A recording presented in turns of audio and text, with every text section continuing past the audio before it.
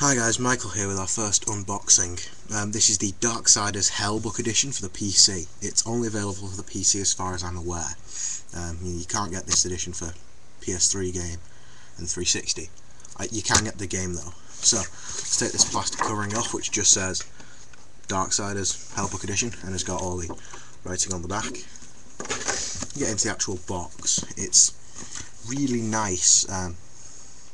So you can actually feel the logo on it. It's in like a gold kind of colour with the writing around it. It's quite glossy, shiny. The whole book really. Then you've got on the back, you can see the Darksiders logo. It's quite faint, and then you've got a little molten bit coming through. So inside the actual book, you're going to get the Darksiders logo and name. And on this side, you get a first edition thank you letter from the developers at Vigil. Then you're going to get the next 4 pages of the Horsemen. So you've got War, the main character, Death, no, wait, War, the main character, who's here, with some concept art. Death, who you get is Harvester. You don't see him until the end. Now, this horseman here is Strife, which isn't one of the original 4 horsemen. They took they took Famine and Pestilence and turned him into Strife. And he's got these 2 pistols that you can see artwork of later on. And Fury, the 4th horseman of the apocalypse. She's like anger and stuff. And then a map of the Darksiders world with the crossroads, the Twilight Cathedral. It's the one from the game, basically. And that's the last page. So down here you can get access to your art guide, which we'll get to at the end, and our Darksiders game. It requires internet access to install. PC, Vigil, THQ. It's got a free soundtrack and digital comic.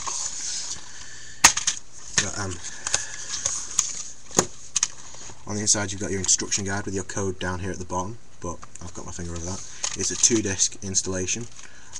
This one's also got your soundtrack on it and comic. We've got the back of the box with the summary and everything. And finally, this is a really good reason. I picked this up for 15 quid, and this is a really good reason to get it if you like game art and stuff.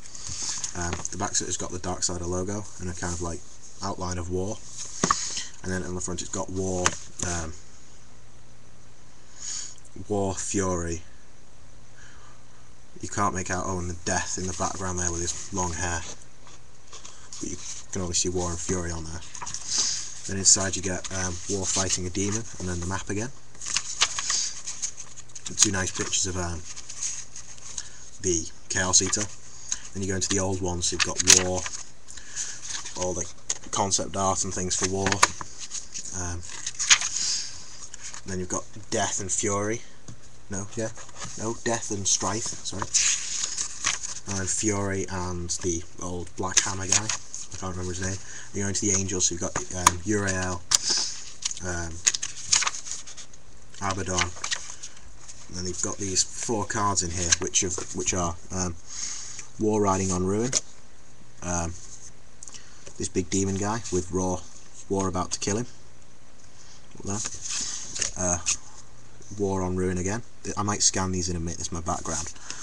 And War confronting Samael.